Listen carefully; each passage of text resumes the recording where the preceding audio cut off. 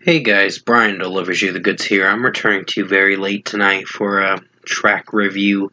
It's a little past midnight doing this review, like almost 1 a.m. in my time. So I got to hear the new Olivia Rodrigo single, and it's for Bad Idea, right? Is what the song's called. So I'm going to discuss what I listened to for this Olivia Rodrigo second single for her upcoming album. Sorry if I hit the laptop with my foot or whatever. I was trying to move my foot for a moment. But yeah, I'm going to let you know what I thought of this Olivia Rodrigo single, Bad Idea, right? So let's dive into this track review. Now basically, the overall song is hot garbage. This is worse than Vampire. I wouldn't say Vampire was my favorite song, but it was much better than this shit. This shit is just cringe and one of the worst things I've heard this year. It's probably as worse as the Machine Gun Kelly song Pressure. It just sounds so cheesy.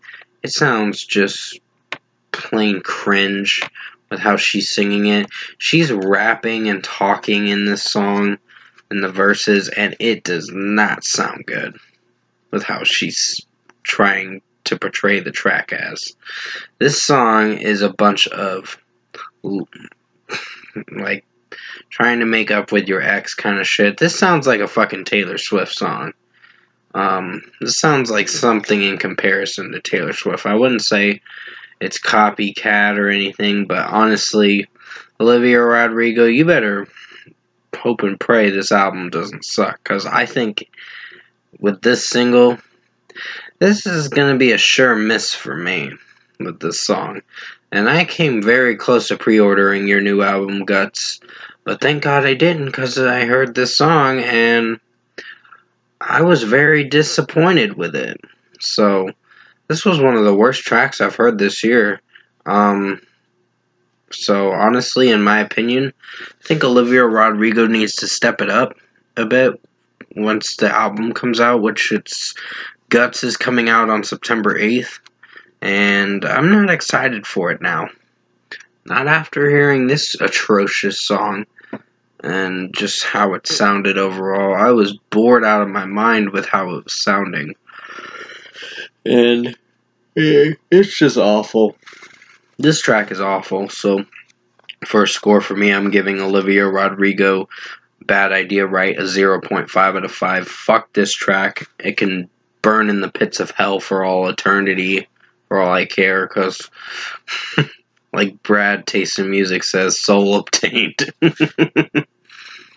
It's kind of funny because he hears the most cringiest thing and then he tries to it's just how he edits his videos and all that is pretty cool, even the live streams too, so it's pretty dope. But yeah, that's how I feel right now. I feel like a piece of me just went out of my body and I'm trying to reclaim my soul, because this song is soulless.